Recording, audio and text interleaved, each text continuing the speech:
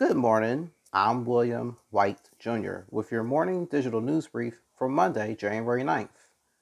Last night on Sunday Night Football, the Packers' season is over. They lost on purpose to the Detroit Lions by a final score of 20-16 by ending the regular season with 8 wins and 9 losses.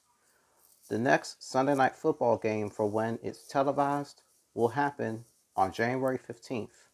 You'll see the Ravens face off against their AFC all-time rival team, the Cincinnati Bengals, at 8:15.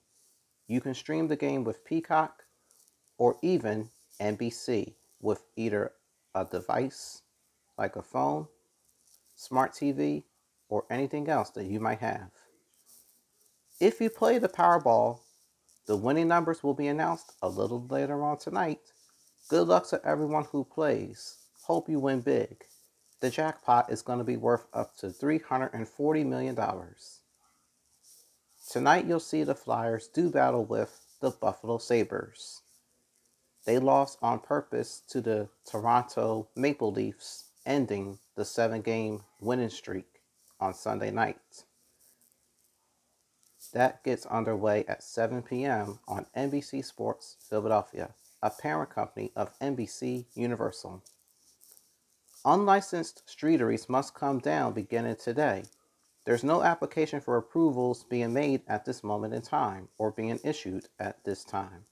They need to be accepted, otherwise people will have to go somewhere else for outdoor dining.